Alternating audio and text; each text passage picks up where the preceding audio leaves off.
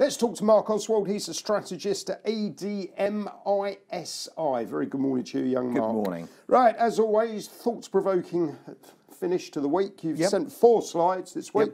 Let's kick off without further ado on the first one. Yes, a mixture here. I think sometimes the Lipper fund flows data gets overlooked, and it's really worthwhile having a look at this one this week because, yes, we saw some inflows into credit. Above all, investment grade. 3.07 billion is sizable for a weekly. Okay. We're still seeing outflows from high yield. However, the big inflows this week were into equity funds, 10 billion. That's very big for any week.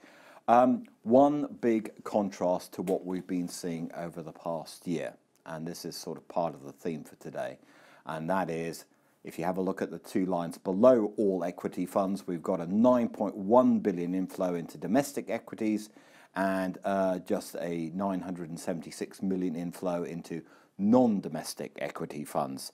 Now, over the past year, particularly during the period when the dollar was weak, most of the money which was being allocated to the equity market was either being allocated to Europe, to Asia, or to EM in general on the equity front, and there wasn't much enthusiasm for the S&P or the Dow or anything else. But obviously this week, seeing strong inflows probably explains to us why the Russell 2000 is at a record high as well. But it does, and that's a small cap index, right? That's a small cap index, domestic. and you would expect it to benefit from strong inflows into domestic funds. Not completely seeing a disaster on the EM front. If one has a look at local currency debt funds, marginal inflow. Hard currency EM, bit of an inflow there. But overall, it really emphasizes that we are seeing a shift prompted by the strengthening of the dollar. So if we move on to the next table, the strength of the dollar. Yeah, well, this is my proprietary table. Sort of, it's an unweighted average of performances of all the currencies that people typically look at versus the dollar, the euro, and the yen. On the week, which is the second column, it's not actually huge. The biggest, there are a couple of black sheep in there. The Turkish lira, which we've highlighted many a time now over the past 5 to 6 weeks, still very much under pressure, but a lot of pressure also emerging in Latin America, Argentine peso, Brazilian real, and indeed the Uruguayan new peso. Quick shout out on this one, obviously, is the one currency which hasn't done too badly in the EM space this week is the Russian ruble.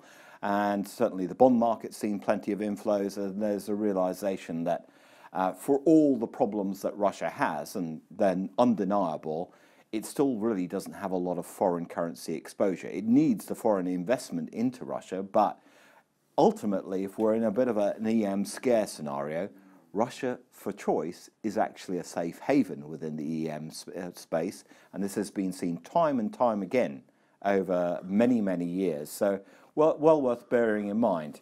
Now, let's move on to something which I find really quite amusing, because you could misinterpret this chart with a vengeance. It's basically comparing the performance of the FTSE 100 with the performance of cable. Now, is the performance of the FTSE 100 telling us that actually foreign investors and indeed domestic investors think that UK PLC is looking very undervalued at the moment? I doubt it. If you wanted to measure that, you wouldn't actually be looking at the FTSE 100, you'd be looking at the FTSE 250.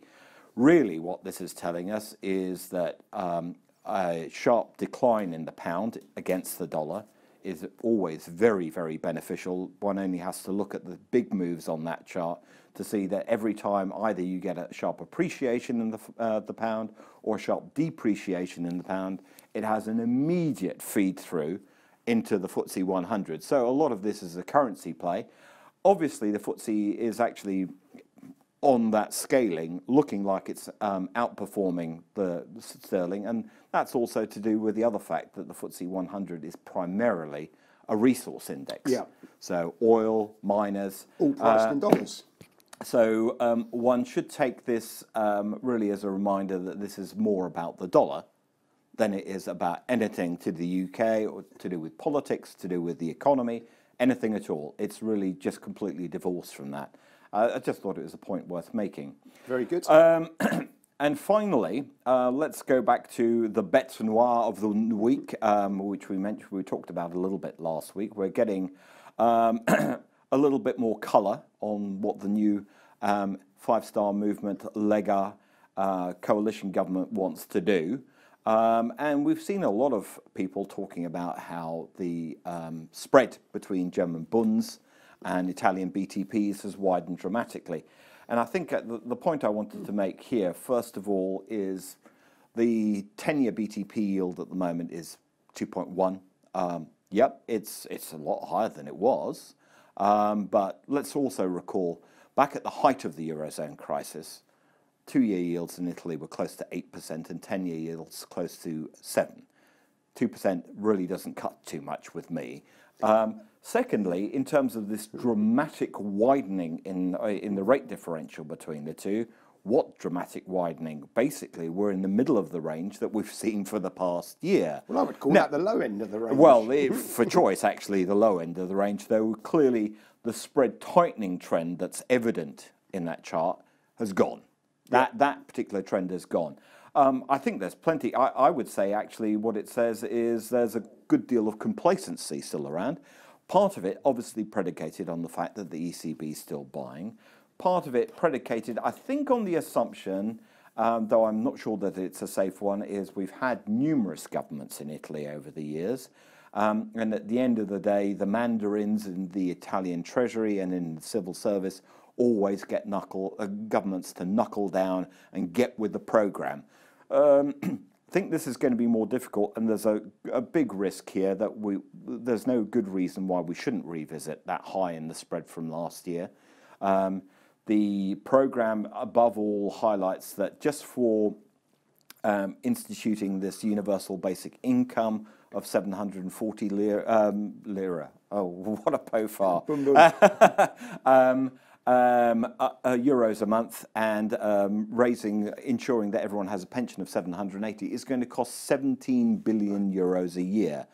You know, when we're looking at some of the other measures that they're talking about, you're talking about maybe an increase in Italian government debt instantly of something in the region of 70 to 80 billion. The budget deficit going to something like 4.5%, which wouldn't be considered good anywhere.